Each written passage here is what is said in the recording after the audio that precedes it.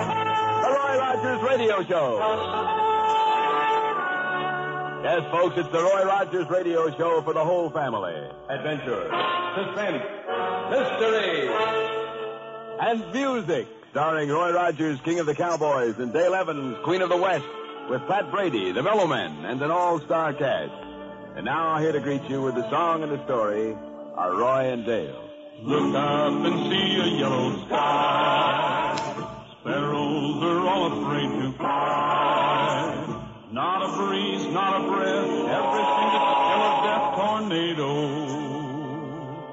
Well, good evening, folks. Greetings again to the whole family. That song, Tornado, is a brand new number written by Dale. I think she got the idea for the melody and the words a few days after we returned from Dodge City, Kansas, where we appeared in the fiesta and rodeo. We enjoyed the trip and appearing in the show, and seeing some of the famous old American landmarks in Dodge City. On our way back, the weather took a turn, and before long, it clouded up and started to rain. How far to the next town, Roy? About 20 miles. Centerville. Hey, let's stop for lunch, Roy. I'm hungry. Okay, Pat. You know, we better get some gas, too. The gate says empty. How about the music, Roy? Sure, I'll turn on the radio. Boy, it sure is clouding up in the east. Say, that looks like a gas station up ahead, Pat. Yeah, I'll pull in.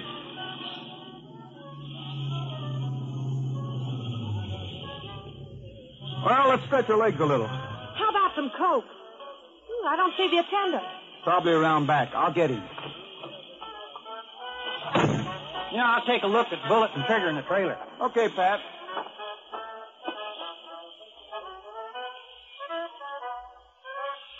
Ladies and gentlemen, your attention to a special announcement from the Weather Bureau. Attention, Centerville area. Warning. Atmospheric conditions in the Centerville area may result in the formation of a tornado. I repeat, warning, Centerville area. Atmospheric conditions may result in the formation of a tornado.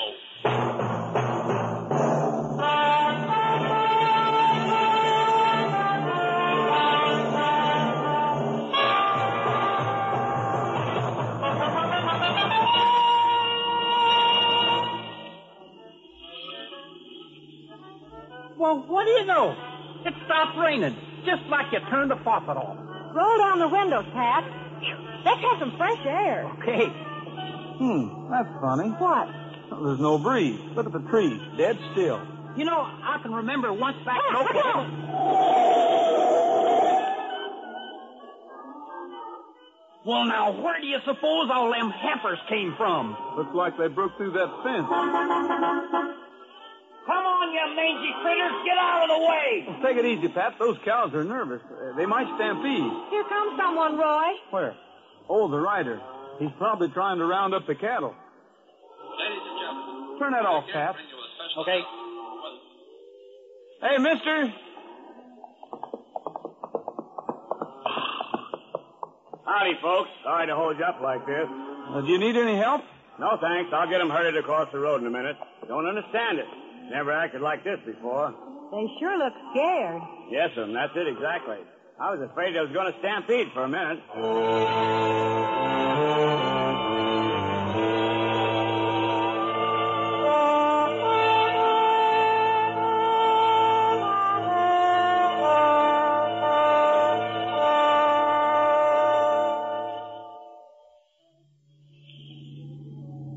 I can hardly breathe. Are all the windows open, Pat? Every last one of them. That air sure is heavy. Oh, at last. Welcome to Centerville. Huh. Ain't much of a town. There ain't a soul on the street. Yeah. I wonder what's the matter. I sure hope they got a restaurant. I'm so dead We know, Pat. I'm hungry. There's a restaurant over there. Where? Across the street. See where that car's parked? Oh, yeah. I'll turn around. Yeah, I guess it's okay to make a U-turn here. There ain't no traffic. Pull up behind that other car. Okay. Well, that car's even farther away from home than we are. Oh, would you look at that? What? Those birds. We almost ran over them. They didn't move. Where? Right there, see? They're just sort of walking, kind of slow. Roy, I don't like this. There's something wrong. Well, as far as I'm concerned, the main thing that's wrong is that I ain't had no lunch and I'm hungry. Okay, let's eat. The restaurant seems to be open. Not a soul on the street. Maybe those men in the cafe can tell us something. Well, let's sit down and order first, huh, Roy? All right. Be with you in a minute, folks. Thank you. Let's see now. Shall I have ham and eggs or bacon and eggs? Or maybe some hotcakes. Or maybe ham and bacon and eggs. And cereal. And... I know it. I'm going to ask you. Michael, come back here. Well, hello, Sonny. How are you? Aren't you Roy Rogers? That's right. It is, Daddy. See, I told you. What's your name? Michael. You'll have to excuse him, folks. Mike, I told you not to bother these people. He's not bothering us, Mr. It's not polite to disturb people, Mike. Come along now. But I just want his autograph, Daddy. Please, Daddy, can I get his autograph? Sure you can, Mike.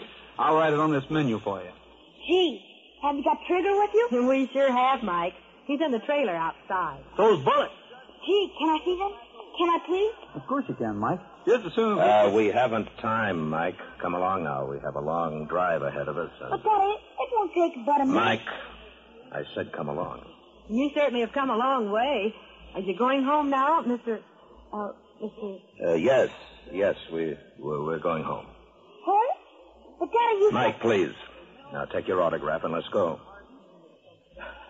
You folks have been very kind. Please excuse my little boy for bothering you. Oh, he hasn't bothered us at all. Oh, this is Dale Evans and Pat Brady. How do you do? Howdy. And you're Mr. How do you do? Now, if you'll excuse us, we really must be going. Thank you again. Could I have a picture, Mr. Rogers? Can I have a picture of you and Dale and Pat? And Trigger and Bullet and... Oh, Mike, I'm sorry, but we don't have any pictures with us. We could send you some when we get home. Gee, would you? Sure, what's your address? 1774 North... I'm afraid that wouldn't reach him, Mr. Rogers. You see, we're moving. I don't have the exact street address. But, Daddy, you said... When we get settled, you can write to Mr. Rogers and give him our new address. Now, for the last time, Mike. Come on.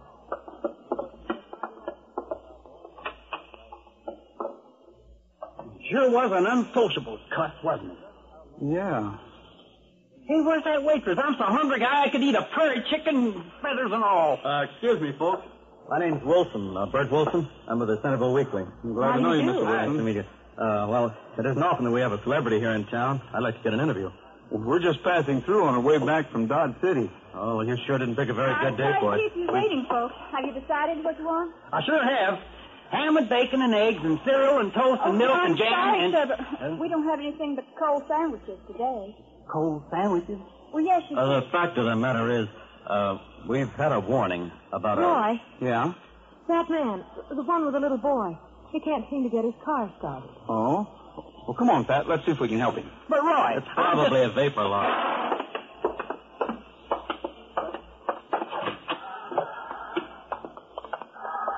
Hold him, mister.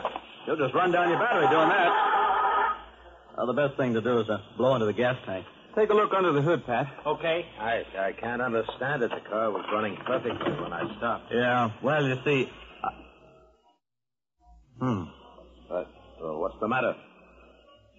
Louisiana plates. V167592. What? There was a bulletin came over the teletype this morning. Everything seems to be okay under the hood, Roy. It's probably a vapor lock, like you said, Mr. Wilson. Say, mister, Yes. what's your name? Well, I don't see why that's any of your business. Maybe not. And again, maybe it is. What's the matter, Mr. Wilson? I'm not sure. I'll have to check first. But I have an idea that this man is... What's that?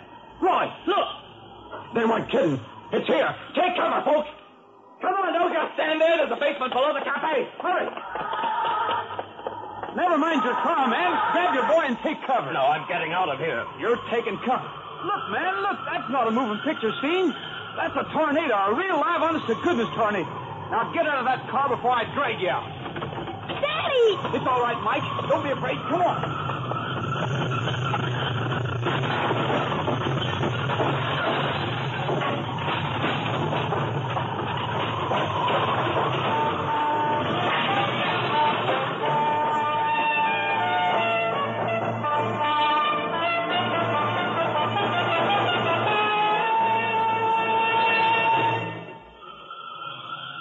Well, Pat, you all right? Okay, Roy?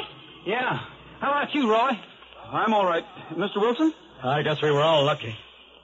How's our secretive friend? I'm not hurt. Neither's my boy. Thanks to Mr. Rogers. Roy, what about Trigger and Bullet? The trailer? Well, it's still standing out there. Let's take a look, Pat. Right. Golly, this place certainly is a mess. Yes, we didn't get the full impact. Oh, I'd better get over to the office and put a teletype on the... Oh, What's the matter? Janet, Who? my fiancée, the girl who waits on tables here. Where is she? What? I don't know. Maybe she made it to the basement. Come on. Janet! Janet! Oh. Dr. Winston. Dr. Winston. Are you speaking to me? yes, I was. Well, then I'm afraid you've made a mistake. My name isn't Winston, and I'm not a doctor. Mr. Wilson, over here, quick. Okay, have it your way. Just don't try to leave town. I doubt if you could anyway. The road's probably blocked. Mr. Wilson, hurry. Coming. She's under that pile of debris. Janet. I think she's pinned down. Well, the animals are all okay, but the town's been hit pretty bad. Roy, Yes? What's the matter? the girl, the waitress, she's under those beams. She's hurt.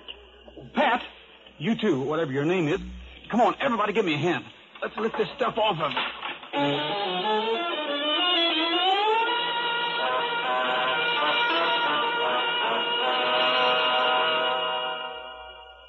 Janet? Janet, can you hear me? It's no use, Mr. Wilson. She's unconscious. She needs a doctor right away. How many are there in town? Just one. Only he isn't in town. He went to Kansas City for a medical convention. Well, let's try the phone. Maybe some of the lines are up. There's an easier way, Mr. Rogers. We've got a doctor right here in this cafe. Really? Yes, a mysterious stranger in the little bowl. I'm positive his name's Winston. Dr. Winston. Well, let's have a talk with him. Stay here with the girl, Dale. Pat, find a phone and see if you can get through to Dodge City. Right. Dr. Winston, you've got to help us. How many times must I tell you my name isn't Winston? Daddy, Quiet, Mike. Now, just lie there on the table. You've had a bad shock. Mr. Wilson, why do you think this man is Dr. Winston? Do you know him? No, I've never seen him before. But there was a teletype on the wire service this morning. It described this Dr. Martin Winston. About 5 feet 11, between 40 and 45, traveling with his 9-year-old son in a black 52 sedan with Louisiana license plates. Well, the description sure fits. What about this Dr. Winston? Why was a teletype sent out about him? He's wanted by the police for murder.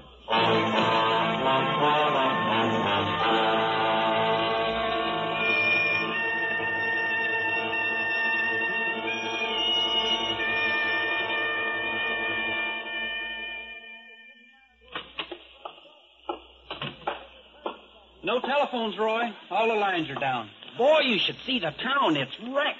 Roy, Mr. Wilson, Janet's coming out of it. Janet? Janet, are you all right? Can you sit up? no, I can't move. You better not touch her, Wilson. Janet. Don't worry, darling. I'll get help. Winston, you've got to help her. You've got to. If you really are a doctor, it's your duty. Many people are injured in this town. How can you stand by and let them suffer? Don't tell me about suffering. I've seen more suffering than you'll ever know. That poor girl's on the verge of hysteria, Roy. She can't move her legs. She's paralyzed. Winston, I'll make a deal with you. Help Janet, not... I'll forget I ever saw that teletype. You can leave town afterward. I won't try to stop you.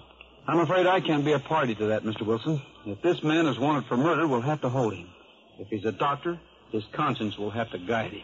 You mean he's a doctor and he won't help? He denies being a doctor, Dale. But I know he is. He fits the description perfectly. Let's put it this way, stranger. You're not going to leave town in any event. If you are Dr. Winston, you'll be arrested as soon as the authorities get here. So you aren't solving anything by refusing to help that girl. Well, everything's conspired to prevent my escape. Even a tornado, an act of God. Maybe I was wrong in what I did. Perhaps there is a higher force. Perhaps I can save a few lives to make up for the one I took. Yes, I'll see what I can do for the girl.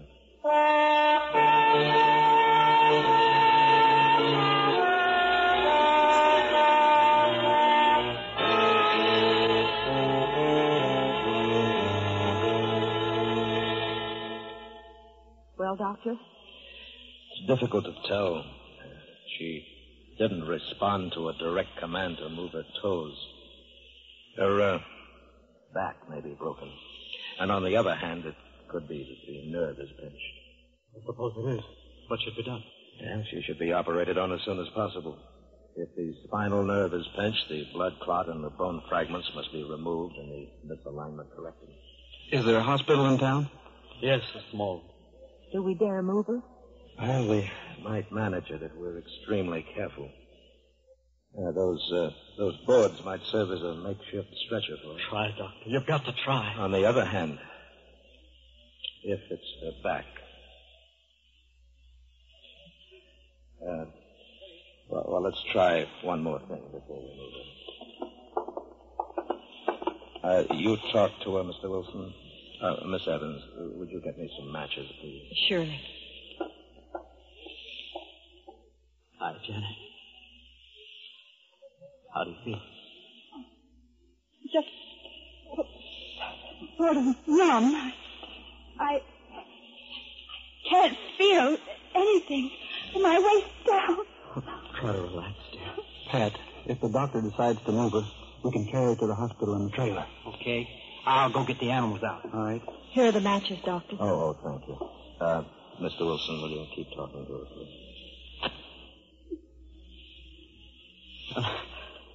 Have you decided where we're going on a honeymoon? Honeymoon? Oh, How about New York? Or Paris? Shall we be old-fashioned and make it Niagara Falls? There's no reaction to heat. Mr. Wilson, I want to try one more test. Okay, Doctor. What is it? Would you step over here for a moment? Yes, sir.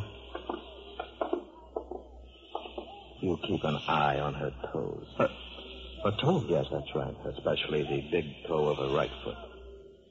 Okay, but it sounds kind of funny to me. Now, you just remember, watch very carefully.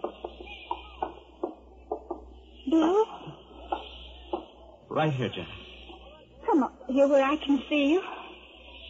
In a minute. I gather from what you just said that you and this young lady are engaged to be married, Mr. Wilson. That's right, Doctor. Well, she's a lovely girl.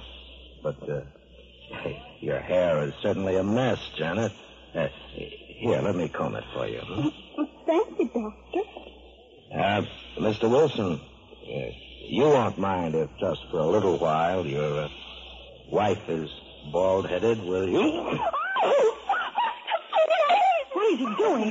What? Well, Mr. Wilson? It moved, Doctor. Her big toe moved. What does that mean, Doctor? It means that her back isn't broken. The nerve is pinched, not severed. We have a good chance that she'll be all right if we can get her to a hospital and operate as soon as possible.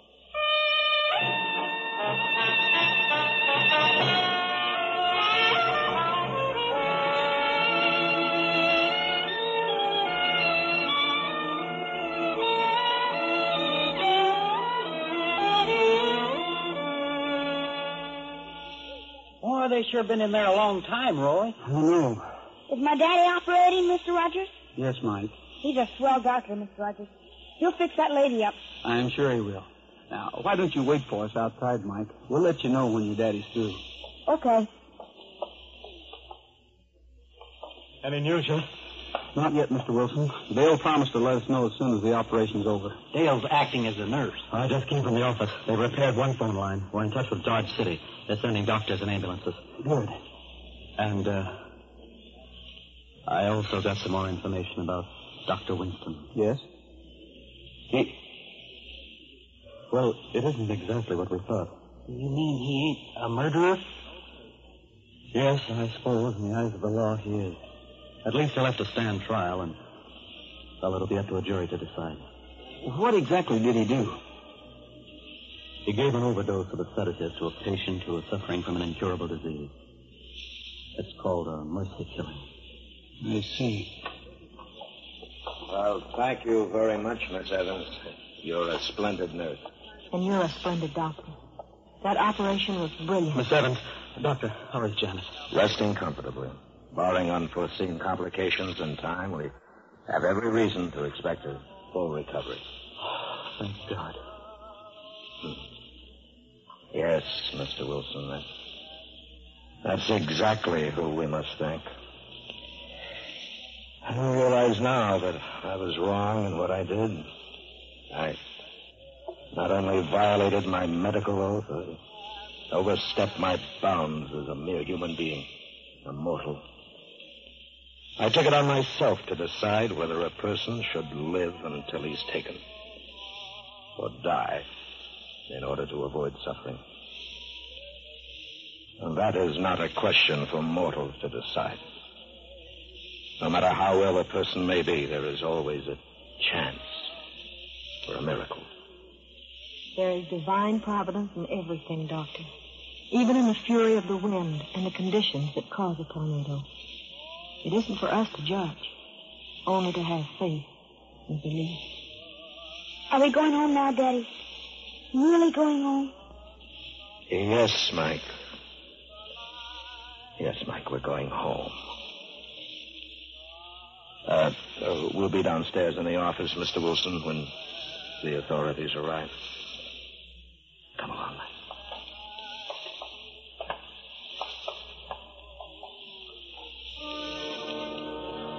The Lord works in mysterious ways, His wonders to perform.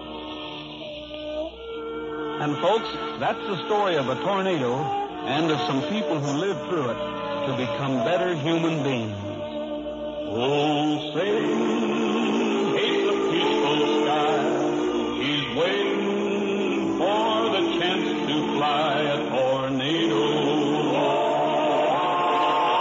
Tornado makes your blood run cold. Tornado once can make you old. Tornado.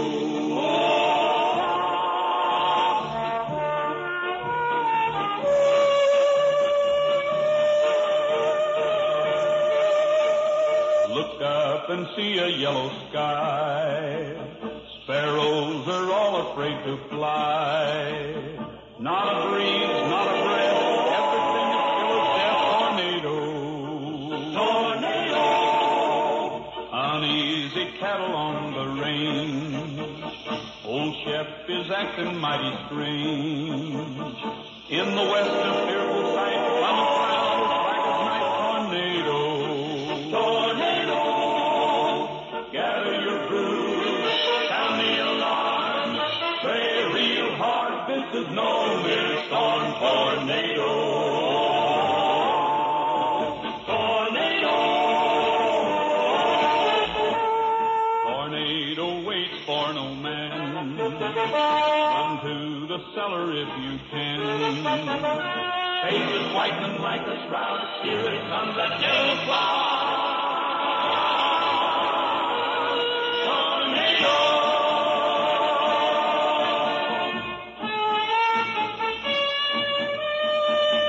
After the devil cloud is gone, you wonder how you can go on.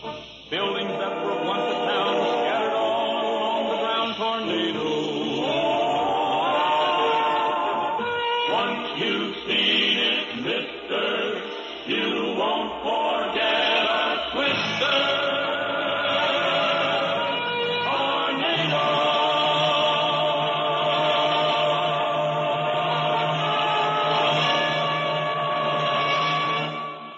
This is the United States Armed Forces Radio and Television Service.